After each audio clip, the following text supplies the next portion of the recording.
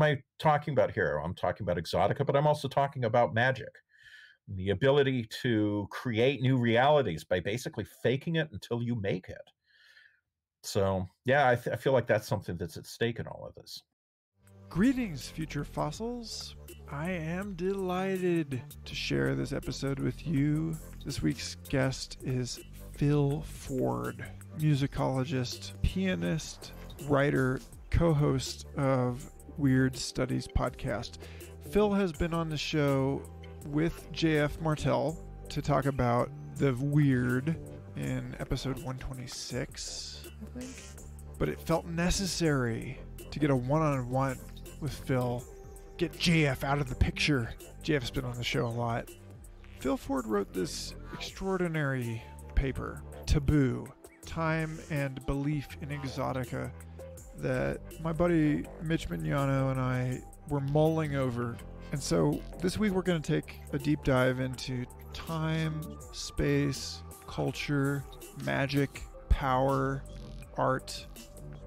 Hopefully come to a deeper understanding of the prima materia of human existence.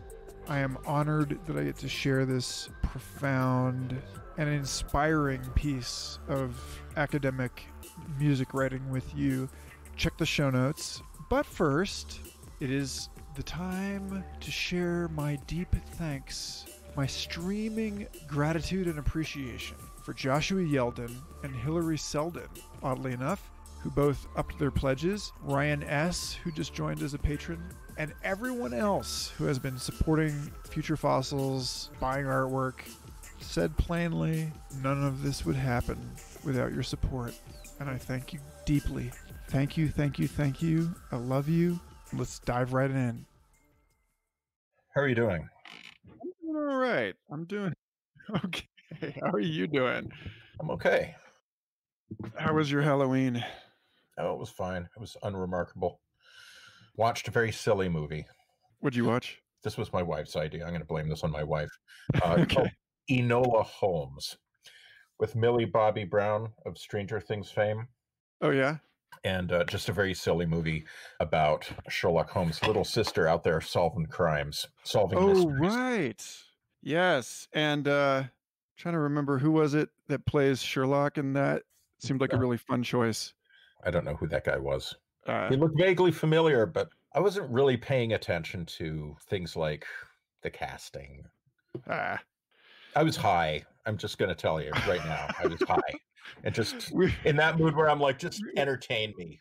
Netflix, just bring it. Yeah, that's what Schitt's Creek is for. I found out. Oh, I love that show. Yeah, I watched that with my wife a fair bit. It's a very sweet-natured show. Yeah, and also the fact that it is two SCTV alums, Eugene Levy and Catherine O'Hara. I am a huge SCTV fan from back in the day, the acme of Canadian humor, and it just pleases me to see on Schitt's Creek how many old SCTV beats are back. You know. Totally. My stepmother grew up in Canada, and she's like, oh yeah, I saw them all at like an 8-seater back in the 80s. It's just like, you know, whenever a Canadian celebrity makes it, you know, it's like the whole country just like pumps the fist. Yes. You know, and also envies that person and tries to pull them down. There's also that. The other side.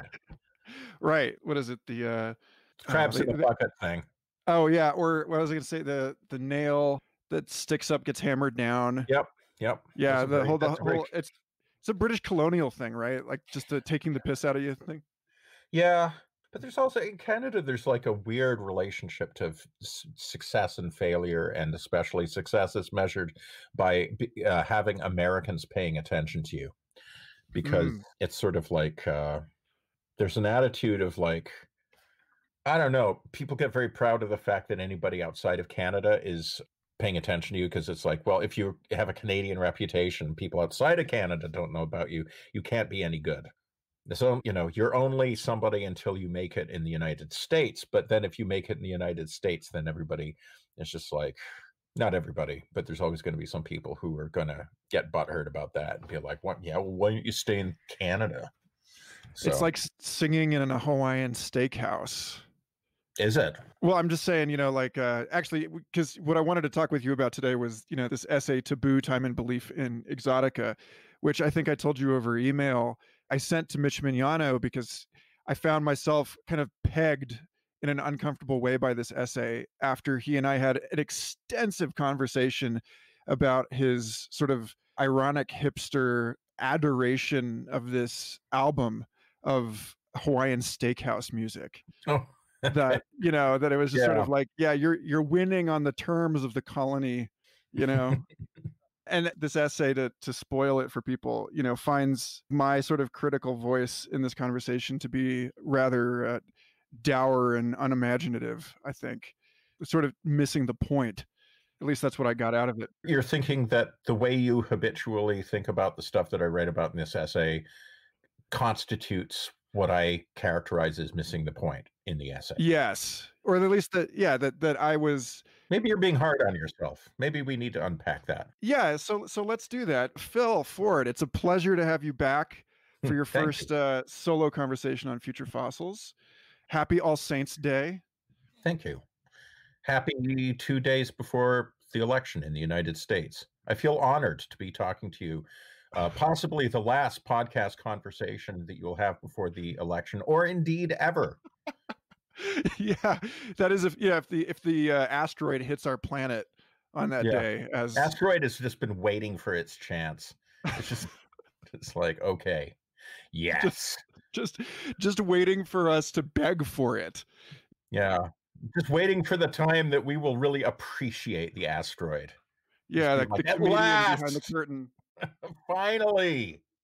Relatedly, I saw a rather amusing meme this morning of a T-Rex watching the asteroid come to pummel Mexico at the end of the Cretaceous, and the T-Rex was going, "Oh shit, the economy."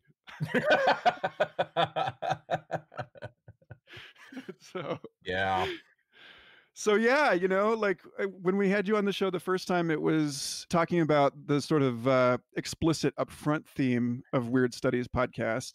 Mm-hmm. But I think such a big piece of that show, and especially of the little extra refs that you've been throwing out on the Weird Studies Patreon, which are like the lectures from your actual music course at IU Bloomington, I think are really important in the way that they animate those conversations that you and JF are having. And as a musician and the husband of someone with a music degree, I really admire your perspective on music and music history. And so, really looking forward to discussing this piece with you, because there's so much in here that I feel speaks to the themes that I like to explore on this show about where we are in the modern world and its unraveling. So why don't you, if you could kind of just give people a quick summary of this paper, and also maybe what motivated you to write it in the first place. I think that would be. Were you in Austin at this time that you were writing this? That might explain it. I'm trying to remember. So long ago.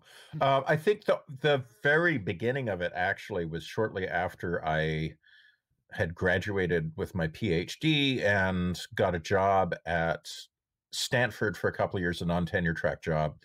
And then somewhere in there, I started thinking about some of the ideas in this essay. Actually, where it started was with a line that Gary Snyder, beat poet and Buddhist, it's a line that he used. "We are primitives of an unknown culture." Fuck. Okay, hold on for a second. I got to actually open up my own stupid thing. I wrote it a long time ago. Yes, it is. You start the essay with that quote. Okay. Yeah. That's the one. Okay. Going into my inactive writing projects folder. Because this is an old one. Okay, hold. I'm assuming that you edit and that these longer, as I'm like looking in my. Oh, we'll just play folder, some. We'll play some muzak during this part. Okay, very good. Excellent. Where the fuck is it? Okay, here it is. Which, by the way, just to kind of again spoil things. It's funny because muzak is what you listen to in the elevator, which is between places, which kind of speaks to the liminality of a culture stuck between its own time and place and some exotic other It's an time and interesting place. thought. And maybe especially those glass elevators. I'm always fascinated by those, because it's sort of trying to tell you, like, the world is yours. Look out there. It is all laid out before you for your power and pleasure. In the But of lobby course, of the hotel, yeah. yeah, but of course, you're just stuck in a box that's going up and down, So, Looking into the indoor jungle in the hotel lobby. Indeed. Yeah. Anyway, so about this essay, yeah, I started thinking about it when I was like a postdoc after graduating, and I'd gotten really interested in exotica pop, like mid-century exotica pop, like by Les Baxter is probably the biggest name in that genre of music. Martin Denny is another name that might be familiar to people. But this is music that, as I like to say, is film music for daydreams. It's music that deploys recognizable vocabulary of film music isms to depict imaginary places or imaginary versions of actual places, and places stocked with conventionalized others. This is music that now is in rather bad odor. It feels pretty racist and seems to carry with it a lot of colonial assumptions. I mean, okay, I just say it does, rather than seems to. Let's just be real here. But at the same time, this is music that I felt on some intuitive level has more going on in it than just, like, you can say, okay, this is a vestige of colonialism. This is a Cold War fantasy of sexualized and conventionalized others who exist for the globe-trotting Cold War American to disport themselves among, and or at least to sit in your space age cocktail lounge with a martini in your hand, imagining that you were doing so. The social critique comes readily to our lips, and it's certainly not irrelevant, but I got really interested in another way of thinking about this music and other kinds of expressive culture that are making some of the same moves. So, like, any number of, like, jungle picks, but also like lines in, like, the movie Fight Club. I remember going out and seeing Fight Club when I was in graduate school, and there's a line that Tyler Durden, or actually there's like a monologue Tyler Durden gets into, which I am in fact going to read from because this is the epigram of the piece that I wrote. We wanted to blast the world free of history. We were eating breakfast in the house on Paper Street, and Tyler said, "Picture yourself planting radishes and seed potatoes on the 15th green of a forgotten golf course. You'll hunt elk through the damp canyon forests round the ruins of Rockefeller Center and dig clams next to the skeleton of the Space Needle leaning at a 45-degree angle. We'll paint the skyscrapers with huge totem faces and goblin tikis, and every evening what's left of mankind will retreat to empty zoos and lock itself in cages as protection against bears and big cats and wolves that pace and watch us from outside the cage bars at night." Imagine, Tyler said, stalking elk past department store windows and stinking racks of beautiful rotting dresses and tuxedos on hangers. You'll wear leather clothes that will last you the rest of your life, and you'll climb the wrist-thick kudzu vines that wrap the Sears Tower. Jack and the Beanstalk. You'll climb up through the dripping forest canopy, and the air will be so clean you'll see tiny figures pounding corn and laying strips of venison to dry in the empty carpool lane of an abandoned superhighway stretching 8 lanes wide in August hot for 1,000 miles. That's a passage from... Yeah, and isn't that juicy? I feel like we could talk a whole hour just about that passage. But that's a passage from the book on which the film Fight Club is based, also titled Fight Club. And that is an example of that wavelength, that frequency, that vibration I was catching from a lot of mid-century exotica pop. And that frequency has something to do with the collision of temporal horizons, of a forgotten, lost, time out of mind, archaic past, colliding with the ultra-modern present, indeed the future. You have this sort of collision of time horizons such that in the uncanniness of that collision, each of those horizons preserves its own identity, its own particular savor. And so you have this kind of almost like a surrealist juxtaposition. And, it's not just mid century pop that did that. Igor Stravinsky's Rite of Spring is a good example of this. Some of the beat imagination had to do with this. The phrase, "we are primitives of an unknown culture," came from a Japanese poet, Nanao Sakaki. And Sakaki is a poet who influenced Snyder, among others. And that line, "we are primitives of an unknown culture," seems to me to sum up this kind of this vibration that I feel in a lot of different cultural forms, where you imagine yourself, you project yourself into an intimate relationship with an unknown, archaic, possibly imaginary past. Maybe a past that never really existed, and yet you project yourself imaginatively into it. And the degree of projection into it can be sometimes pretty remarkable. People can actually decide to become primitives of an unknown culture and live that way. You could live that way your entire life. This idea of, culture being something that you can inhabit, that you can put on like a suit, or it's like a building you can walk around in, a house you can live in, as a way of transforming your reality. I mean, anybody who listens to Weird Studies knows that I'm really interested in like the Western esoteric tradition, magic, all that sort of thing. And I think a lot of my interest in writing about this stuff come from the work I did on this, because it's in this essay that I first started getting really interested in the idea of like people using music as a time travel device, people using pieces of culture as a way of imagining and actualizing alternative realities. And these realities have to do with that collision of different incommensurate temporal horizons. So, in a nutshell, that's what this essay is about. So this, first of all, this is great, and we'll link to it in the show notes, because I think you articulate all this very masterfully. You managed to toe the line with sort of the academic voice, but to do it in a way that I found really artful and pleasurable to read. Thank you. But like there's a thread in here that you make really clear, which is that this isn't just happening in music, but this is also linked very intimately with, especially like that music you characterize immediately as cinematic music without the movie.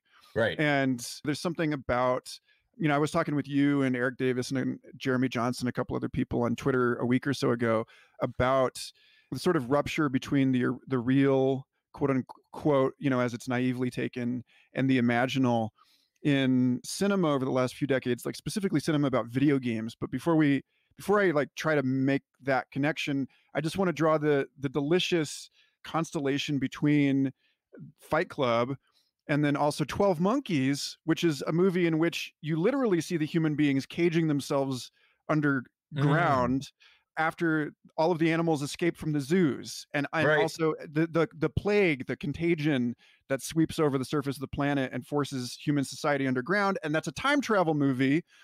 And then that movie also, there's a theme in that movie that we see in Jurassic Park, which, I mean, not a day goes by that I don't feel like, sorry, folks, not a day goes by you don't hear me talk about Jurassic Park, but not a day goes by where I don't feel like that movie has come true in some weird way, that we are all living in our cages in quarantine in this pandemic, while the dinosaurs of what W.J.T. Mitchell called the biocybernetic and the time of biocybernetic reproduction have escaped and have taken over the daylight world, and that there's a risk that we court, and that I think that we have succumbed to a kind of a Pandora's box thing in our indulgence of these particular imaginative sojourns, because like you've talked a lot about hyperstition on Weird Studies, and the way that simply going through the motions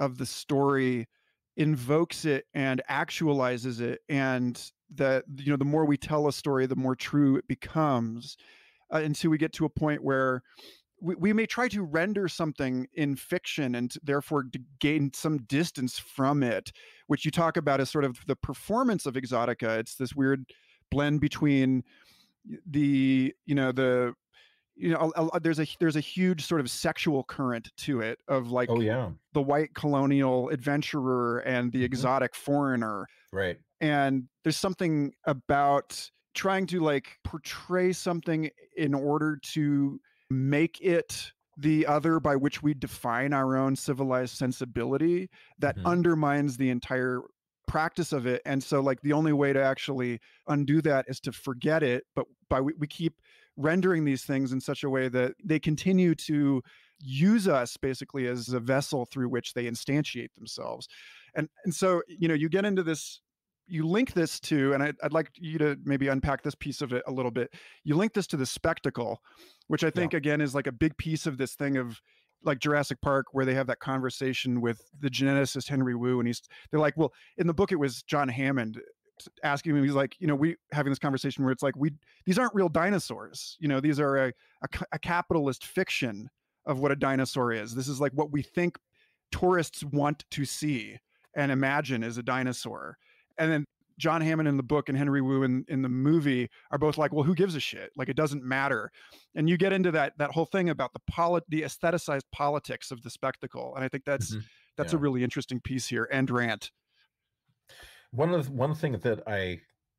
interesting little fact about Les Baxter, the composer who is, as I say, kind of the godfather of the mid-century orchestral pop Exotica style. If you've ever heard of Ima Sumac, a singer, her most famous album, Voice of the Taboo, which is spelled Xtabay, but pronounced Taboo. He's the guy who did the music for that, right? And he's sort of an interesting cat because he had background in jazz, and he had a lot of classical composition chops. A lot of the moves that he makes in Exotica pop really come from Debussy, Ravel, and Stravinsky. A lot of the stylistic features of that music kind of come from that. But he also had an interesting, checkered, varied career, which included writing music for theme parks. And if memory serves, particularly the kind that have like orca whales, the sort of SeaWorld type places, I think he did at least one of those. So, that's a great example. A place like a SeaWorld type place where you have, or really just any zoo, you have a staging of nature. And that's an inherently contradictory notion, right? A staging of nature. But there's an aspect of the spectacle in that. But then at the same time, you're actually having to create a functional environment for these animals. And a lot of care goes into that, right? But think of it as from a point of view of like entertainment. You're serving up a little slice of the real world, like actual animals from the world, taken, of course, from their environments and brought to like Indianapolis or wherever you happen to be. But it's a spectacle of that, and it is done up in a way to kind of hit you with like drama. It's an aesthetic presentation. And so, sure, ask Les Baxter to write some music for that to enhance your experience of nature. That's an interesting sort of contradictory notion. That the contradiction that lies at the heart of saying, a spectacle of nature, that contradiction is something that I'm trying to get, or was trying to get at in this piece that I wrote. There's a line of George Burns that I always like to quote: "Sincerity is everything. If you can fake that, you got it made." And I've always been fascinated by that particular kind of that kind of paradox, the idea of faked sincerity or faked authenticity, a staging of the real. Because what's interesting about it, and it took me a long time to really kind of come around to this way of thinking, but realizing that there is a kind of real that emerges from the fakery, that in the fakery, Actually, there's another line by Jane Foyer, who wrote a wonderful book about film musicals. I love film musicals, by the way. Talk about spectacle. And she has a great line. She's like, peel away the tinsel and you'll find the true tinsel underneath. You know? That sense that like the tinsel has its own reality, is its own real. This kind of thing is what Umberto Eco and others called the hyperreal, hyperreality. Daniel Boorstin wrote a book, I think it was back in the 50s. I used to remember when these things were written. I can't remember a damn thing anymore, but on pseudo spectacles, like, things like a photo opportunity where you are staging something like, to use a rather dark example, when Trump used strong arm to like beat and gas and kick out a bunch of people who were peacefully protesting outside a church that he wanted to use for his photo op. The fakery of that is obvious, right? He even held the fucking Bible upside down, which is a detail I particularly enjoyed. And as somebody pointed out, he was holding the Bible as if it was burning him. It's like he was holding this thing like, what the fuck is this thing? What do you do with this? The fakery of it was obvious, right? This is a guy who doesn't give a shit about religion or basic human decency. Sorry, I'm bringing a political note to your show.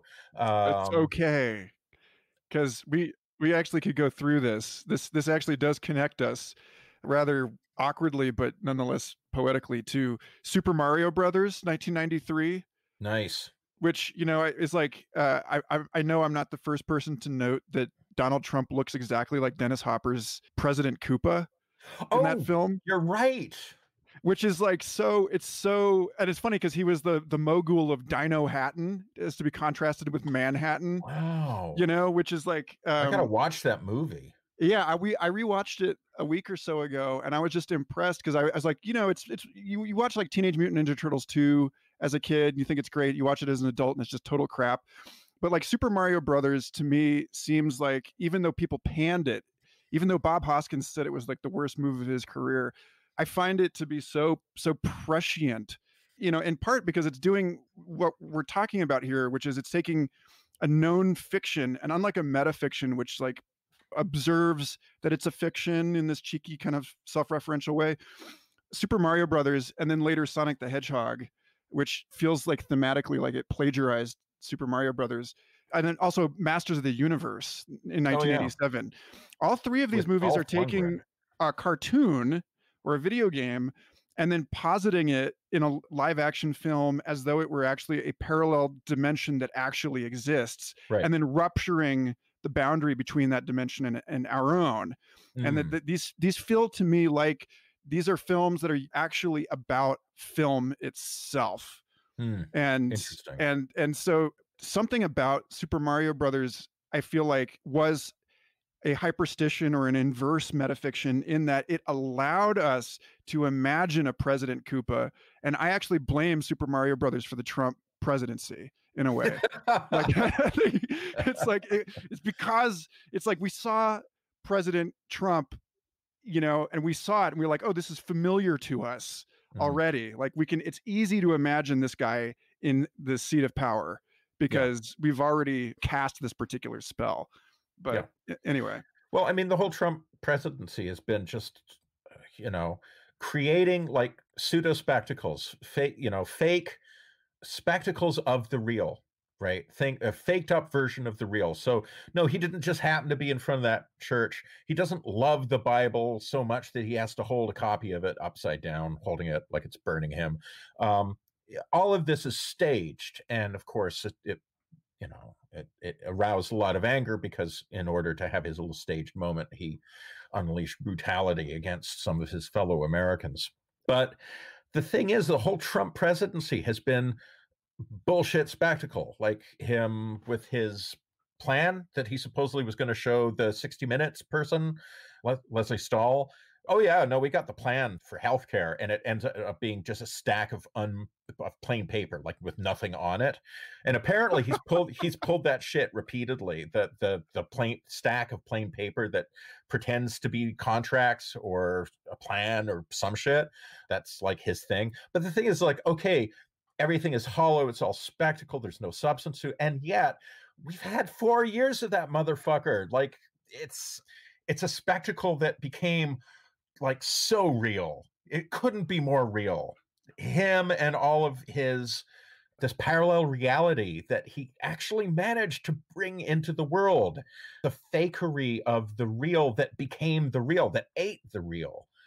This is, I suppose, the dark side of the kind of exotica stuff that I'm talking about. I mean, leaving aside the collision of temporal horizon stuff, which is the more specific argument I'm making in this paper, the more general thing is just being really fascinated by fictions that you can get up and walk around in. Fictions like the example I give is the White Panther Party, which, although that sounds vaguely racist, it was actually a militant left group in the late 60s, founded by and led by John Sinclair, who at the time was sort of the manager for the MC5, legendary Detroit band, the MC5. Anyway, it was a commune of hippies who lived in a big shambling house in Ann Arbor who believed themselves to be liberated territory, to use a term that was popular at the time, an autonomous nation in the belly of the beast. That was the idea, and Sinclair referred to himself as the Minister of Information, and one of his buddies was the Minister for Defense or whatever. And you can look at all of this stuff and say, well, this cannot be attempted to be believed. You're not an autonomous nation in the belly of the beast. You're a bunch of hippies in a house, a flop house in Ann Arbor.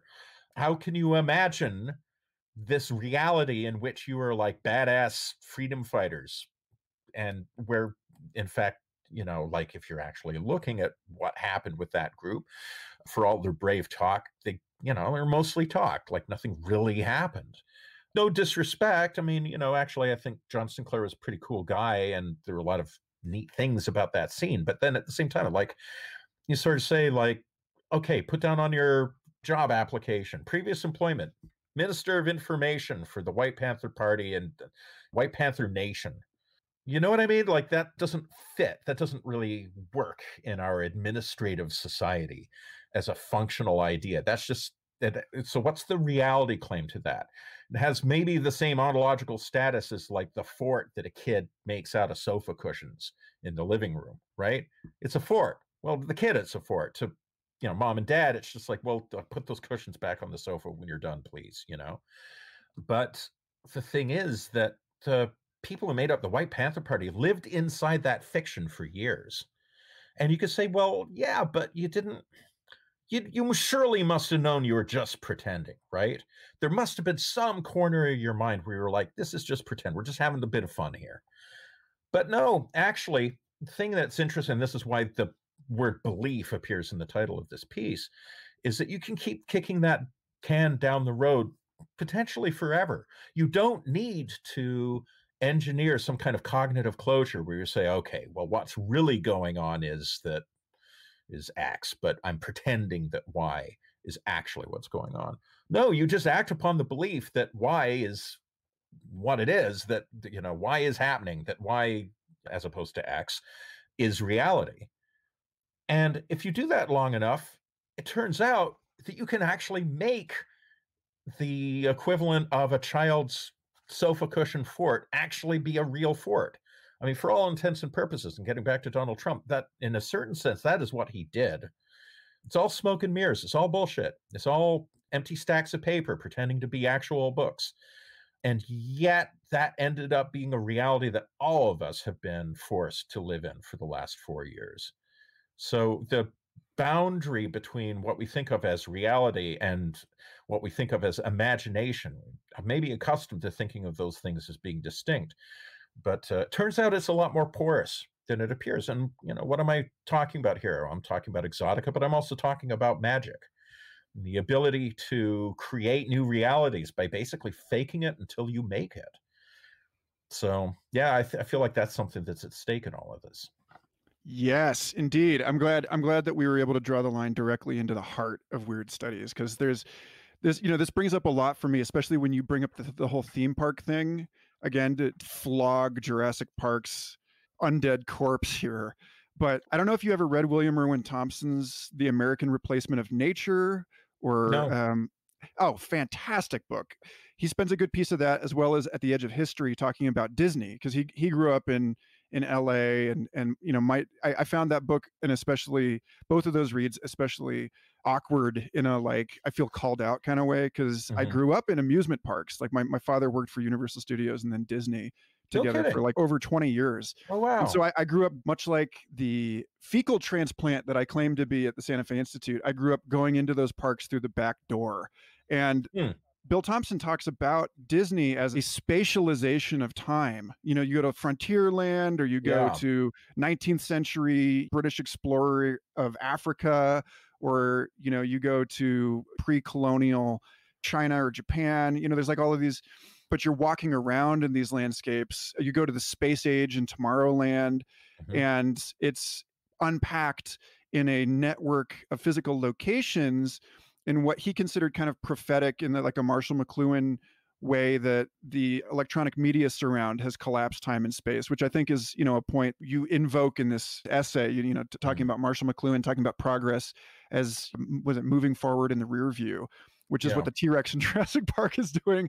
But so, like, that's Bill true. Thompson, Bill Thompson talks about evil specifically as something that is outside of its time. He says, Godzilla would not be evil in the Jurassic period, but because it's in modern Tokyo, it is.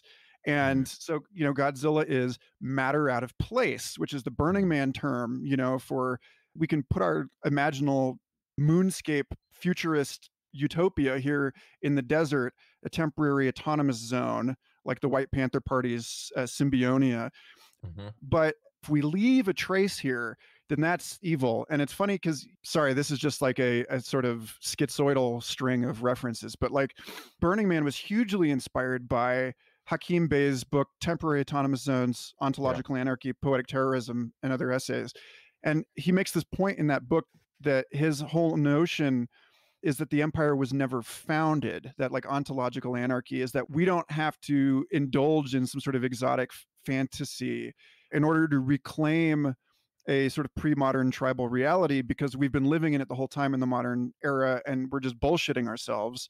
Yeah. And to that point, it's really funny that the whole narrative conflict in Super Mario Brothers is President Koopa hates plumbers whose job it is to clean up bullshit, right? Hmm. That's so there's, I don't know, there's something about the rupture. In another book coming into being, Bill Thompson talks about the Rig Veda, and how the Rig Veda talks about how the beasts and the humans teamed up and repressed, imprisoned the spirit world. And he's saying that we've reached the end of that world age through electronic media, and that the spirits are coming back through, which is something you talk about on Weird Studies a lot. Sure. And in that inversion, we get what William Irwin Thompson calls about the alt-right movement the ghost dance of the rednecks, where the technocratic world age, like the 12 Monkeys thing, or like they talk about in Fight Club, is taking the humans of modernity and encasing them in technological confinement, which we are Hmm. again here in quarantine, Yeah. and then flipping it and putting the spirit world back on top. And Hmm. that in the technocratic suppression of the human scale and the sort of wild humanity, we end up in this thing where this whole alt-right Trump thing is sort of a death rattle at the end of a pre-Borg human age. Hmm. And so, That's like, interesting. bullshit reigns in this world. But it's, as you okay, as you make a point in this essay, like, that there is something, and you talk a lot about this in some of the episodes you've done about, like, Nick Land and Graham Harman, Hmm. object-oriented ontology, that there is something about the aesthetic that, those guys are all saying that the aesthetic is the causal. And that's a note that you kind of end this essay on, that the world of appearances matters more than the modern world likes to give it credit. Oh, yeah, you know absolutely. So I don't know where you want to poke into that, but that's just like a lot. I could just like barf up on the table and let you run with. Well, one of the figures that I talk about a lot in this essay is a guy named Jack Smith, who is a radical queer performance artist before anybody had invented radical queer performance art. Jack Smith was a really remarkable sui generis artist who lived he was sort of in the New York scene in the late 50s and the 1960s. He's best known for a film called Flaming Creatures, which is a notorious sort of underground film, notorious because it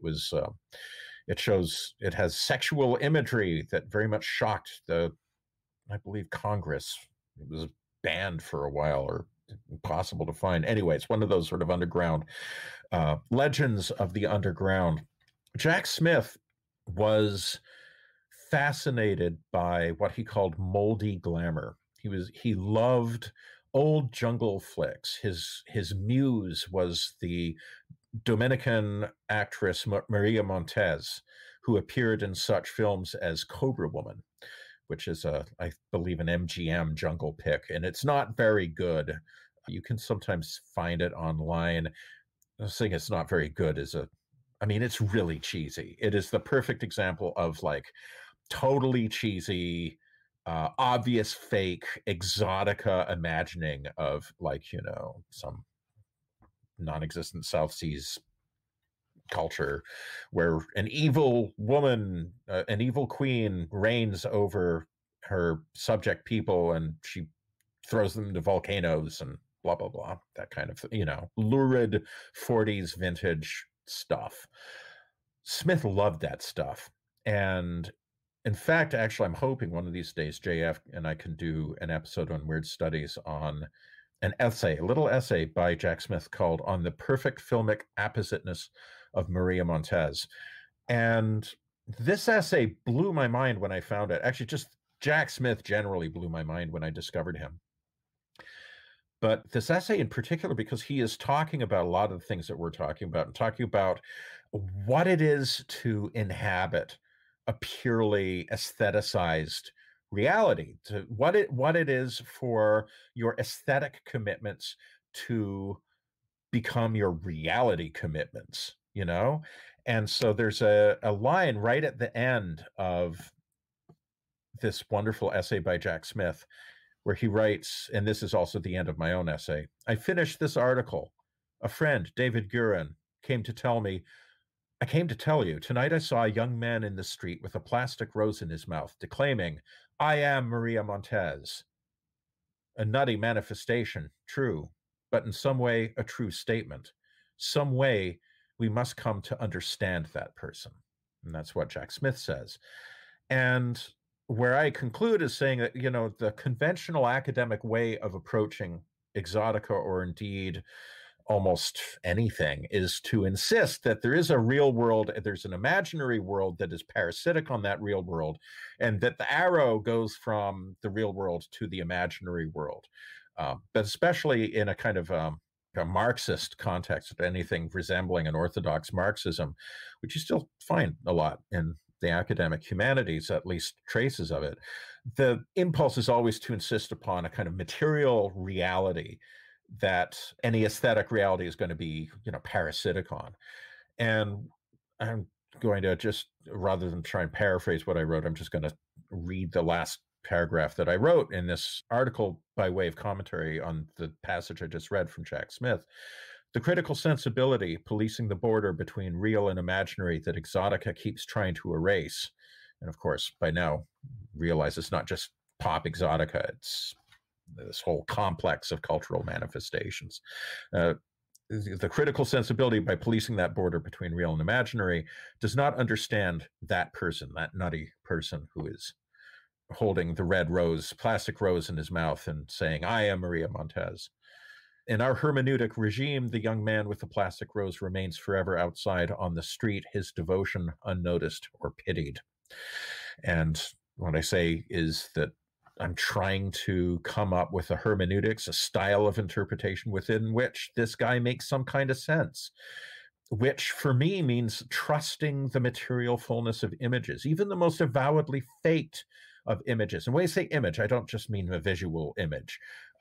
Those musico-semiotic things that give us like film music beats, even if it's just in orchestral pop music. Those make images too. If you hear like a big gong blast and a pentatonic melody, anybody who spent a lot of time watching Charlie Chan movies is going to be like, the mysterious Orient, right? And the mysterious Orient is not an actual place in the world. It's a place in the imagination. And if we say, calling something, talking about the mysterious Orient is, it's colonizing and essentializing, it's kind of racist and so on, all that might be true. But an image like that, whether a musical image or the complementary visual image, or somebody being tossed into a volcano, that image has its own reality, a kind of a material fullness, a richness. There is a kind of an iridescent power shining forth from these images that Jack Smith's art basically exists to mine that, to capture that magic or that luminous power from the most stock, the most conventionalized, the cheesiest, flimsiest, most see-throughable of images. To look at those images and to see them not as cheesy fakery, as a simulacrum of the real, but to see it as something that has its own powerful reality and to be able to participate in that reality. Unless you can do that, this stuff is always going to sound like cheap and silly and vaguely wrong. But in this essay, I'm trying to encourage people to, I wouldn't have phrased this when I wrote this thing. It was eventually published in 2009, but most of it was written years earlier. At that time, I didn't know shit from Shinola about magic and the Western esoteric tradition, didn't care about any of that stuff. But what I know now, I mean, looking at this thing that I wrote years ago, is like, well, what I was talking about was magic. And I was trying to find a way of honoring the power of images, such as one might find in the tarot, find the images such as one might find in in a Catholic church, the images of saints and martyrs in the stained glass windows. To trust these things as images that have a kind of an autonomous power, rather than seeking to reduce them to this or that social force, or using the means of critique to break them down and say that they are a manifestation of this or a manifestation of that, a symptom of this or a symptom of that. All of those styles of thought that come naturally to academics, if you were looking at a lot of this culture sort of with those techniques, it just shrivels away. I was talking about film musicals before. Peel away the tinsel and you find the true tinsel underneath. If you're looking at film musicals and you're like, okay, I got to figure out something to do with this, I got to make something of this, a Ginger Rogers Fred Astaire RKO picture from the 30s. And so I'm going to talk about, I don't know, something valuable, something that matters. Gender politics, for example. Yeah, okay, that's fine. But then you're dissolving something that exists as an image, as an aesthetic event, into messages, into ideas, into propositional meanings.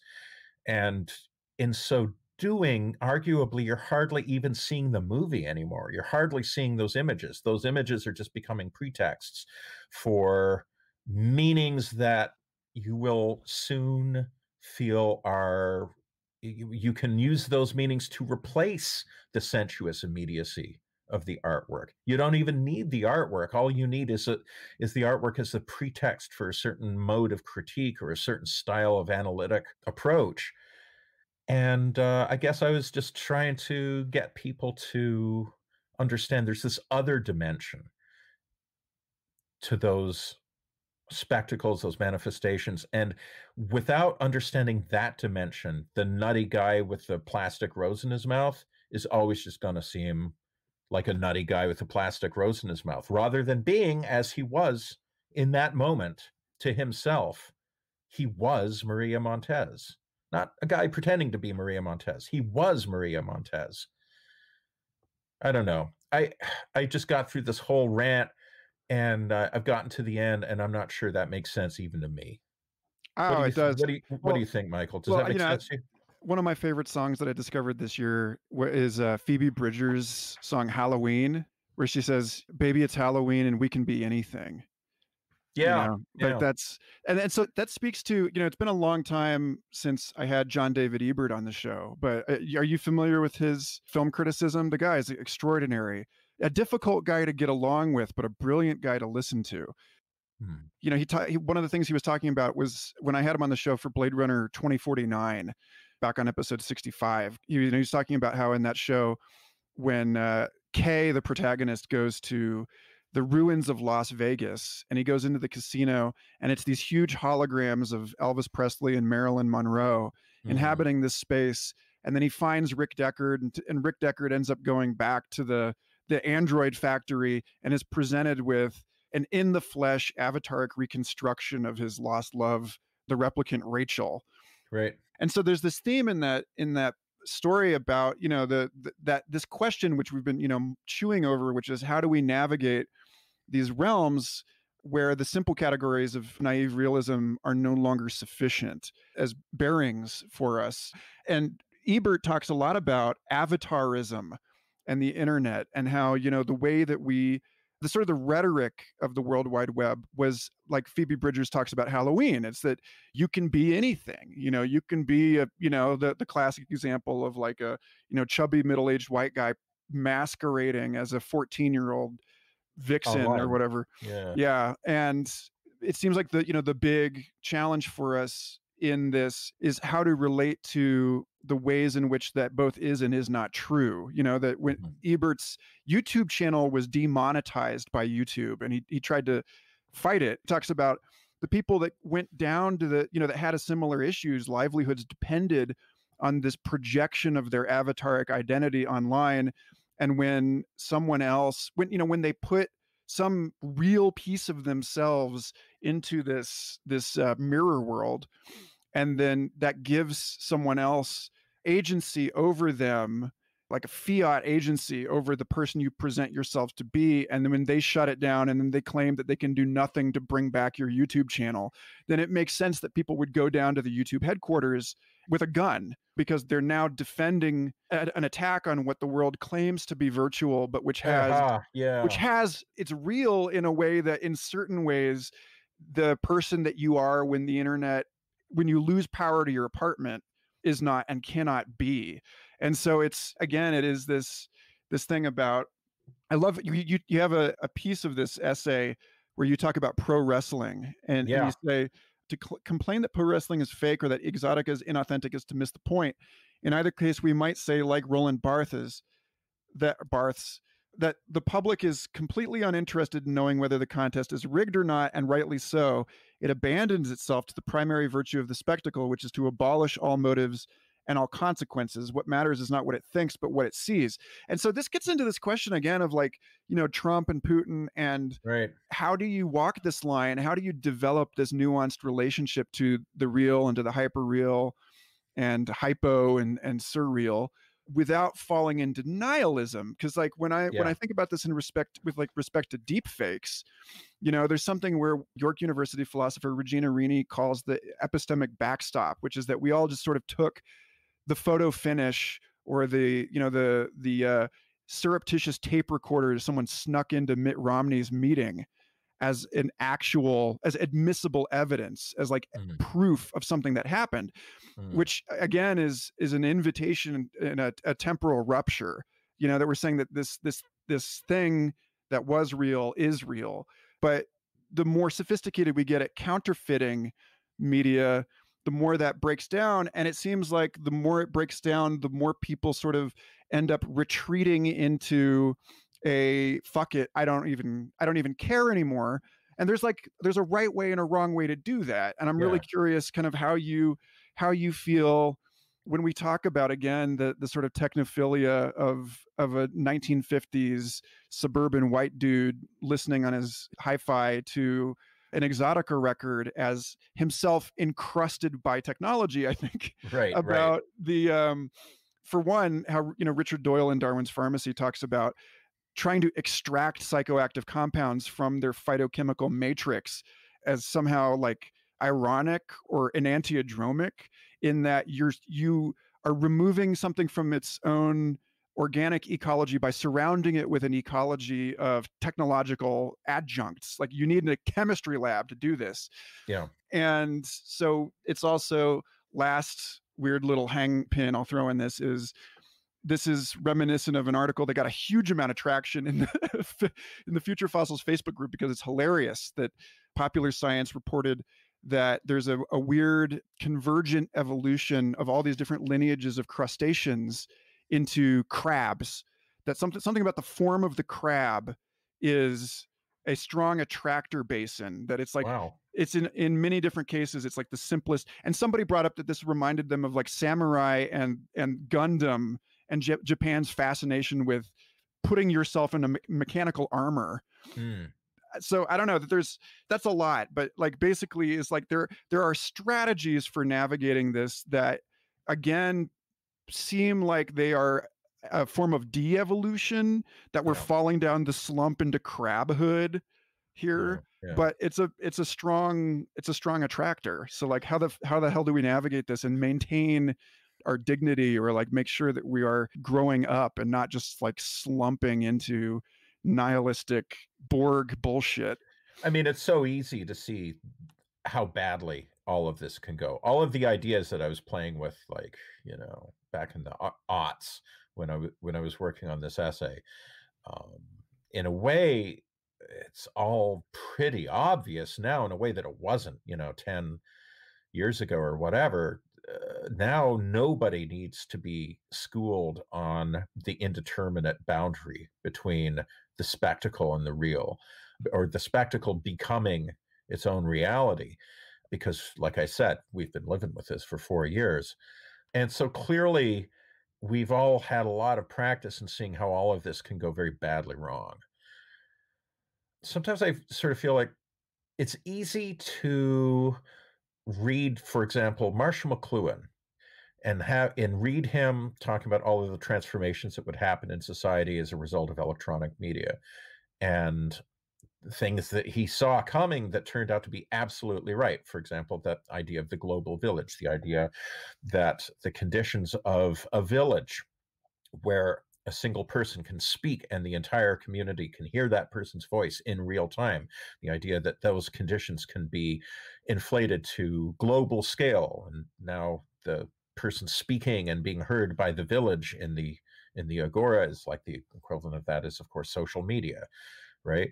He saw all this shit coming long before the best possible examples of, like, he was talking about TV and radio and stuff, and his ideas about how these things would have something to do with, for example, a global village, seemed very remote and speculative. And now, now that we have different technologies, we have the internet and social media and so on, his ideas are actually much easier to understand. Okay, so like, people always seem to assume that McLuhan was looking at these things and being affirmative about them, like liking the idea that society would transform in this way, that we would be more intimately involved in one another's lives. And he was often at pains to say, no, I'm not saying it's good. I'm not saying it's bad. I'm just saying it's happening. And I'm also saying that you should know what's happening so that you can have some abilities to deal with it. So you have some tools. And I think that there's something similar going on here, not comparing myself to Marshall McLuhan by any means, but what I was writing about here is, as I say, become much more legible since the rise of Donald Trump and Trumpism generally.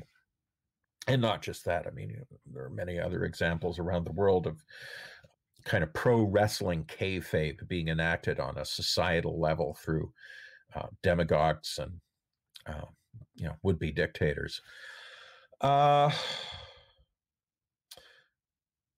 I feel like everything else, it's a two-edged sword. Like, I was focusing here on all of the things you don't get to do, all the things you don't get to see or hear or just perceive if you are stuck in too straightforwardly intellectualizing a mode. you're not going to be able to, perceive the fullness of the image, right? Well, that sounds great. We all love the fullness of the image. That sounds like something that you might want to be involved with. But then, like, digging the fullness of the image might also mean participating in this noxious Trumpist cult and enacting huge systemic damage on this country and many other countries besides. So clearly, there's a sort of ambiguity here. It's neither good nor bad. It's just a thing. You know, McLuhan liked to point out, hey, the conditions of the global village, it's not a cakewalk. It's very agonistic, It's like the conditions of a village, like people quarrel all the time. There's much less individualism and there's much less privacy. If you like the idea of privacy, you're not going to like the electronic age. He turned out to be absolutely right about that. And likewise, just like I've been saying all along, what I was really writing about in this essay was magic. And hey, there's good magic and bad magic. There's white magic and there's black magic. It all sounds pretty white or gray, at least. It seems pretty neutral when we're just talking about Jack Smith really digging on Maria Montez, watching old cheap jungle movies starring Maria Montez and kind of projecting himself into that entire world. That sounds benign. It sounds much less benign when we have somebody who's doing something similar, but the reality he's projecting himself into is some kind of birth of a nation, white supremacist fantasy. And so I suppose, on weird studies, I suppose to put on to say something I would say if I were on weird studies, I'd say the trick is to become a better magician. I kind of think about Trump almost the way I think about like an invasive species, a species that you bring to an ecosystem that's not prepared for it, and then that thing just takes over, like rabbits in Australia, right? Yeah. At a certain point, I imagine an ecosystem will reach a certain kind of homeostasis, that predators will evolve to fill niches to rebalance the ecosystem against some formerly very successful new introduction. And it just takes a while. It takes a while for actually I'm saying this. I might be just talking complete bullshit with this invasive species analogy, but you know what I mean? Like, an invasive species is able to like take over an ecosystem partly because like there aren't any predators for it. Like there's no, that ecosystem doesn't have something to oppose it, something to keep it in check, so it rages out of control. Well, that's very William Irwin Thompson's Godzilla again. Oh, okay. Evil is matter out of place. Yeah. Yeah. Okay, well, we have a species out of place, and it can enjoy untrammeled success for a while until whatever adjustments happen in the ecosystem that are going to reintroduce some kind of limit on that organism's ability to reproduce. Likewise, I feel like there has been this bend in reality itself, some transformation in our social reality, at any rate, our cultural reality, where in the sense, like, it's not just that we're living in a magical revival where people are more interested in tarot and astrology and so on. This happens every few decades. There's an uptick in interest in the occult. Well, there's that. But I also think that that weird permeability of the boundary between matter and mind, between intention, like say aesthetica to intention, and forms of life, that boundary becoming more and more permeable, all of the things that we've talked about in this conversation. And then I've said, that in this essay I was talking about as exotica, but like I'm more apt to think about as a kind of magic now. Well, that is the invasive species, right? Or perhaps it would be more accurate to say that somebody who just inhabits the world of kayfabe. Kayfabe is the term of art used for the professional wrestling kind of like real fakery, where people are pretending that, say that there's a beef between two wrestlers, and that pretending can go pretty deep. Like, you can keep that going for a long time, and you can have it spill over into the real world in all kinds of ways, to the extent that it becomes difficult to understand what's kayfabe and what's, to use professional wrestling lingo, what's a shoot, what's like an unsimulated beef between two wrestlers, right?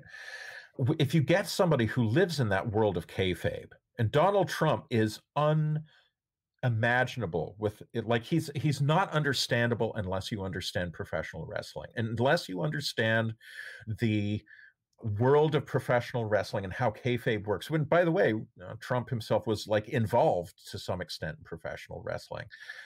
Unless you really understand that, you're going to be defenseless against that motherfucker, because he's going to be able to pull moves on you that you won't see coming and you won't understand. And there's so many people who are like, oh, but he's telling a lie and I can prove it and blah blah blah. And that doesn't matter. It doesn't matter that you can prove that Donald Trump is telling a lie, because simply in telling the lie and acting upon it and getting a bunch of people who are all consensually existing in that same reality that he created, you can make lies not come true, but you can make them become effectual things in the world, not just counterfeits of reality, but their own reality. Until you understand how that man is doing what he's doing, he will be like rabbits in Australia, just fucking taking over everything. Because it's like we haven't evolved the means of limiting that, understanding it, keeping it in its place, or coming up with countermeasures. We haven't figured that out. After 4 long years of this, I think actually people are figuring it out. Like many people, sort of fascinated by the ads that Lincoln Project puts out, because they're so effective, and they're playing on his playing field. They're playing games that allow them to actually land shots on Trump. They're playing on the level of images. They are trusting the fullness of the image. To that point, have you seen Borat's subsequential movie film? No, heard about it, of course. Yeah. So there's this climax, if you will, of that film, is when he and his fictional daughter prank Rudy Giuliani into looks like. I've seen that clip. Yeah. Yeah, and then of course Giuliani is doing exactly. It's a brilliant move, because whatever happened in that hotel room, Giuliani is forced onto his back foot into saying it didn't happen. What you're seeing is a confabulation, which is like is proof that like you can be good at the offense, the kayfabe offense, and be terrible at the kayfabe defense. Because Sacha Baron Cohen is nailing them at their own game. Yeah, he's saying like it doesn't matter what happened here, because you're going to be stuck defending yourself, saying that that's not a factual record. It doesn't seem like even the people who are good at wielding this double-edged sword are good at defending themselves against it right now. And so it's like cancer versus cancer in a way. It's like, well, if cancer is the only thing that can beat cancer, then I'm in favor of cancer. You know what I mean? Just, but I mean, except like cancer is, you never want to hear that you've got cancer, right? Whereas magic on its own, and obviously I'm using the term magic here to in the sort of like kind of in an occult way, in the sort of Crowley-esque, like, acting upon the art, what does he say? The art and science of acting upon, using will to act upon reality. I'm completely butchering that famous line of his, but using your intention to make changes in reality. That on its own is neutral. It's not inherently good. It's not inherently bad. It's a tool. The first person who it's like Donald Trump has been like the first guy to be armed with a gun. And so he's been spraying the block, and his opponents don't have the same weapons. So they've been remarkably ineffectual until recently. And now, of course, anybody can figure out how to do that. You just have to kind of like inhabit the logic of kayfabe. And now you're seeing a lot of actors in the space beginning to figure out how to land on Trump and people like Trump. And then it just becomes a question of, like, it's sort of like, a question about guns. Are guns good? Well, I don't know. Guns are destructive. Whether they're good or not depends on their use to some extent. We might say, well, I would prefer a society without guns entirely. and there might be some good reasons for that. But for as long as there's guns around, we hope that there are some people who will wield them righteously and others against others who don't. And likewise, as long as we are living in this strange transmogrified world, a world that McLuhan saw coming and theorized, the strange transmogrified world where will does act upon reality in the most surprising and powerful ways. For as long as that is happening, then you better hope that some of the guys on your side have learned how to wield it effectively. That's not a moral argument. That's just an argument from self-preservation. Yeah, which interestingly, I'm quite fond of the work of SFI professor Jessica Flack, who studied under Franz de Waal and has done some interesting work on primate hierarchies, looking at as a fan of televised fighting, I think you might appreciate some of her stuff because she talks about primate dominance hierarchies as a way for the primate troop as a collective individual to encode information about its environment. And I just shared a reflection piece this guy wrote on Psychology Today on the SFI Twitter feed about this, about how her work and work of other people show that even though we want, on some level, we being, a lot of modern and postmodern people, that we want to upend the modern democratic world space is about like dethroning and guillotining the kings. Right. But what that does, and many people have commented on this about, like the tyranny of the majority and so on. What she's saying is that when you lose a natural hierarchy, that actually conflict in the macaque troop or whatever increases. Oh, yes. Significantly. And, yes. Ken Wilber talked about this with boomeritis, where he said, the anti-authoritarian bent of the sort of systems and networks post-modernity as a cultural movement in trying to criticize and to rid the world of elitist meritocratic mythology has actually opened the space for people like Trump to come in, and that we're left with like riots in the streets of Chicago and Portland, and like we actually need somebody. There's this question of like how do we backpedal back into accepting kings. It's like a very uncomfortable thing. People are starting to look at China and go, God, imagine how, as horrible as what is it that they're doing to themselves and to the Uyghur, it's like at the same time, God, wouldn't it be great to have a society with some coherence, some like narrative unity that can like actually take action and like do something, like build public infrastructure for God's sake, So it's it's a mess. Yeah, I mean, unfortunately, we're talking about things where it's, as I say, not moral arguments. We're not talking about like ethics here. We're just talking about power. Like the argument that I made that basically like if a dark magician rules the land, you better get your own dark magician to fight that guy. That's not a moral argument. That's just a, that's just a saving your ass kind of argument. And right now, frankly, I'm here for it. I am in favor of getting some dark magicians on, I won't say our side because I'm not going to presume that everybody listening to the show is on the same side, but at least some getting whatever. I'm getting myself all tied up. We need hackers. Yeah, exactly. That's pretty much what I'm talking about. But, we just are in this world now. I feel like there's no putting that genie back in the bottle. I don't know any better than anybody else. Like, how do you live in this world? I don't know.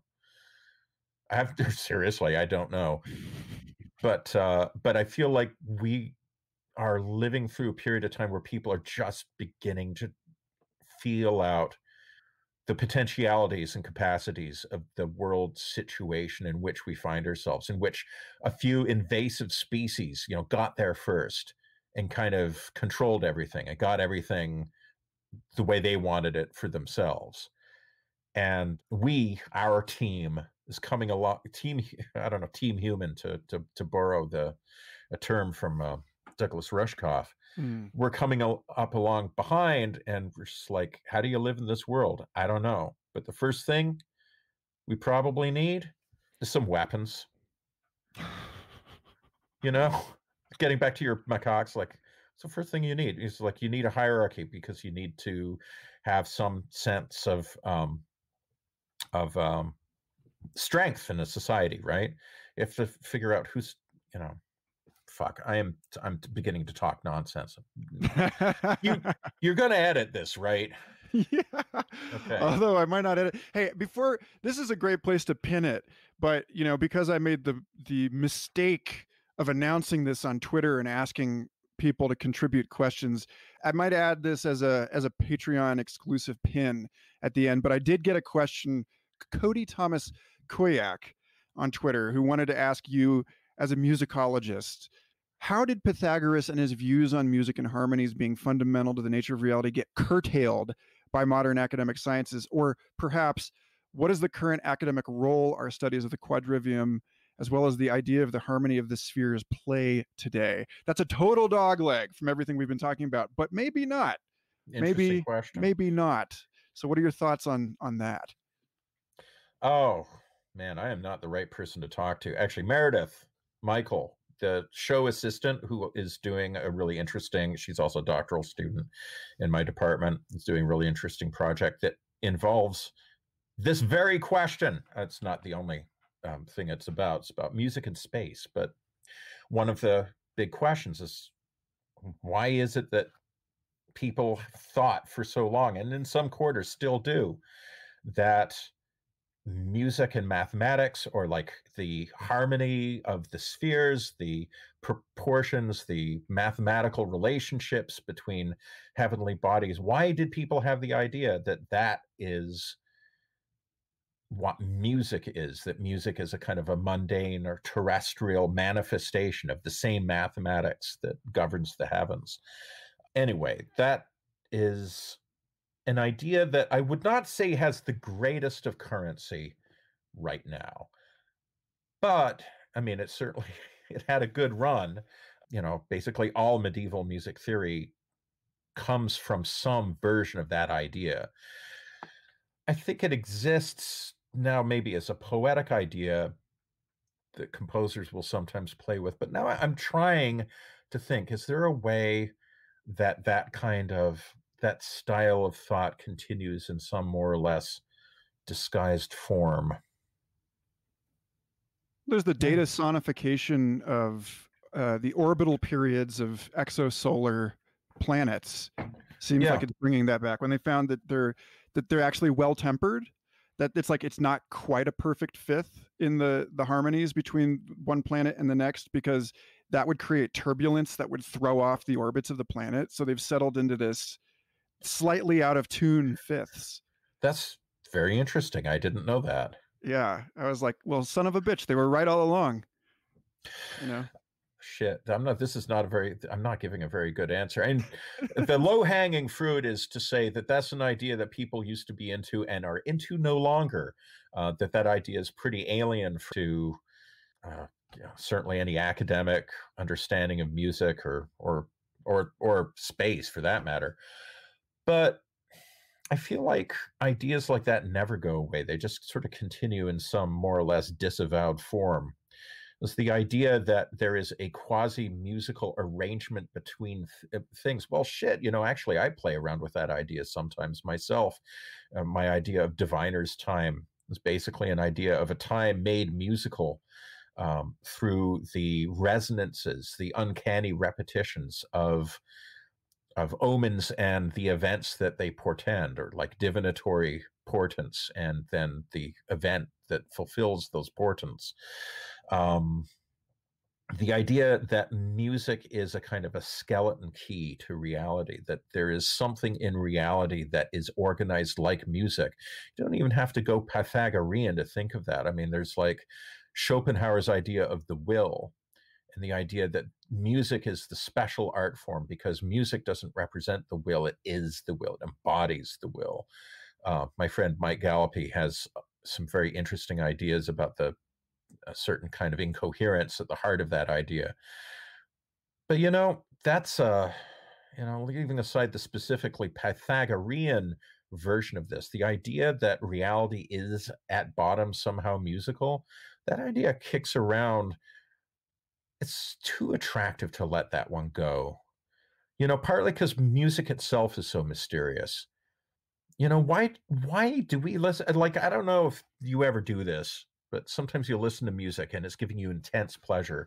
Do you ever stop and ask, like, why is this so great? Why do I love this abstract arrangement of sounds? Like, if I go for a walk in the woods, I'll hear the sighing of the wind in the trees and the babbling brook or whatever. I'll hear sounds. And I just sort of take that for granted. And maybe if I'm doing some kind of John Cage mindfulness thing, I'll experience it like it's music, right?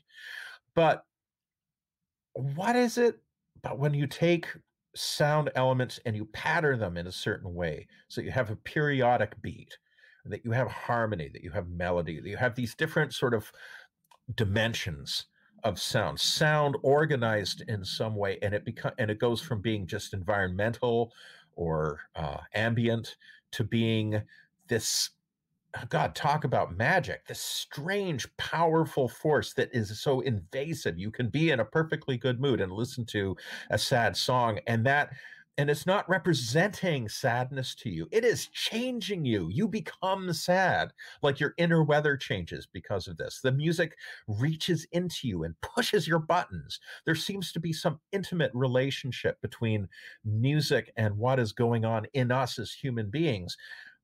It is not much of a leap then to think like, well, maybe music and reality itself, not just me as an individual, but like everything, that there is some intimate relationship between music and the real. Needless to say, as a musician, I like that idea, or at least I feel it intuitively. So maybe it's not so much thinking of it in terms of just narrowly like, oh, the Pythagorean way of framing that intimate relationship between music and the real, but like more generally just wanting to do that idea is just going to keep coming up again and again in different forms, and maybe it does because it's true. Yeah, it's the uncanny efficacy of mathematics, right? Yes. That whole strain. Yes, where it's that's like, right. why does it work? Yeah, why exactly. is this? It shouldn't work. And in fact, like I just had a conversation with David Wolpert on Complexity podcast about his notorious no free lunch theorems, which are like sort of akin to Gödel's incompleteness theory, where he says that there is an algorithm that works to explain the world, but you have to make assumptions about the world. And basically, you can't have an algorithm that is unconditionally better than any other algorithm, because there will always be some world in which it is less effective. And so across all possible worlds, there's no algorithm, or across all possible ecosystems, there's no organism that is universally superior. And so therefore it gets us back to this question of like, well, why does the math that we have work better? Why does this work? And it's just a total head scratcher. But then, like, your piece, and we're running into what was the phrase that you just used? The uncanny efficacy of math, or what was it? Or the uncanny efficacy of mathematics. I forget who said it. He quoted the guy. He mentioned the guy's name in our conversation. But yeah, it's this issue that puts to. We haven't even mentioned the term metamodernism, but I had a great conversation with Zach Stein about this and about how all of science ultimately rests on metaphysics, and again, like rests on aesthetics. And must, because there is, again, to like this question of like, why do we like music?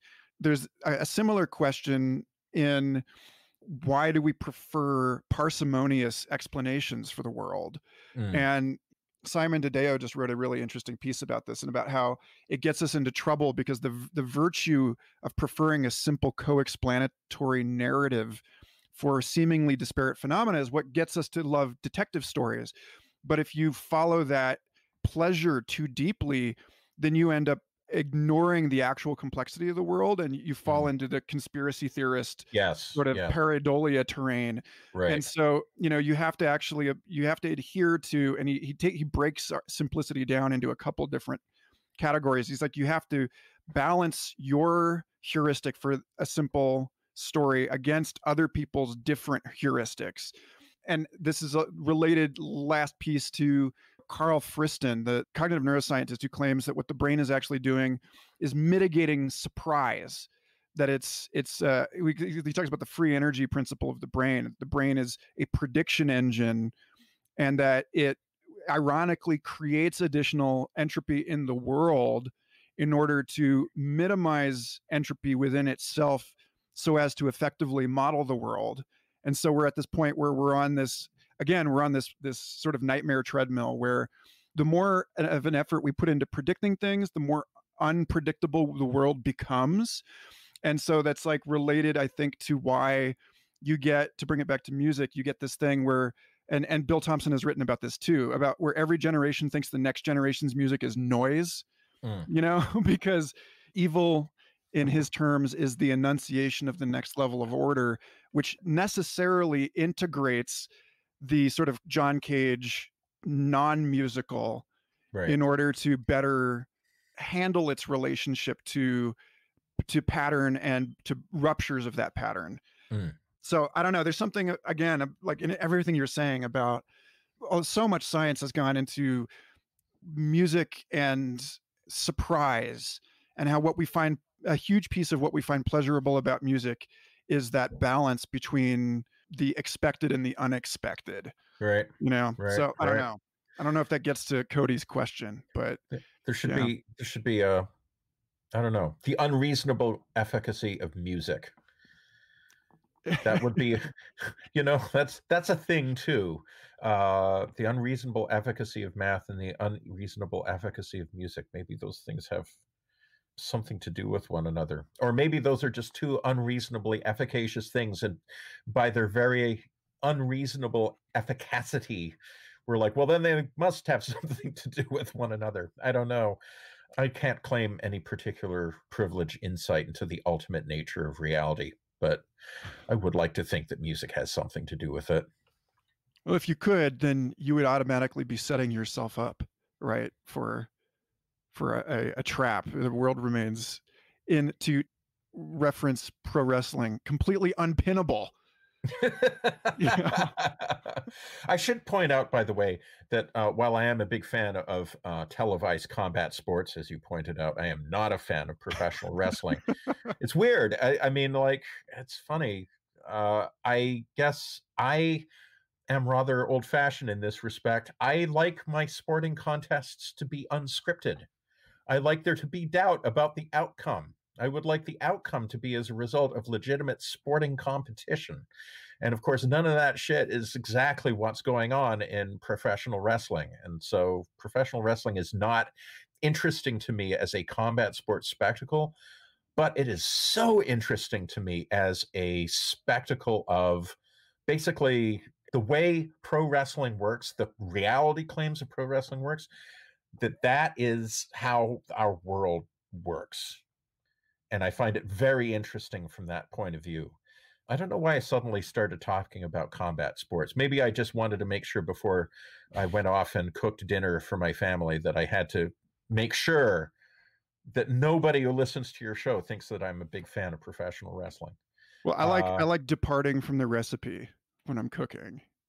Yes, like jazz. I love classical music, but like we're always disappointed when we find out someone's been lip syncing. And that's like so much harder to fraud when these people are coming together for the first time in an improvisational ensemble. Or my version of this, if I'm cooking a recipe from a cookbook and we have company over, before they get there, I'll put the cookbook away because I don't want people to think I'm just cooking from a cookbook. I want people to think that I'm just coming up with this off the top of my head, giving all my secrets away on your show. Well, we'll keep a few up the sleeve for next time. Okay, very good. This was a total pleasure. Yeah, it's a blast. Thank you so much. Good luck with your spectacle, putting on your cooking spectacle for your family there. All right. Anything else before we go? Any obviously weird studies? Yeah, listen to our show. It's awesome. Yeah. Awesome. There, that's all I can think to say about that. It's just been a real pleasure talking to you, as always. I always enjoy talking to you, Michael. Indeed. Thanks so much for being on the show. All right. Thanks again for listening. Future Fossils is an independent, entirely listener-supported program. If you believe in the work that I'm doing and you want to help see it thrive into the unimaginable future, then you can avail yourself of all of the backstage goodies at patreon.com/Michael Garfield. Or you can just leave a review at Apple Podcasts. That's more helpful than you know. Reach out to me personally at Michael Garfield on Twitter or Instagram, and have a wonderful eon.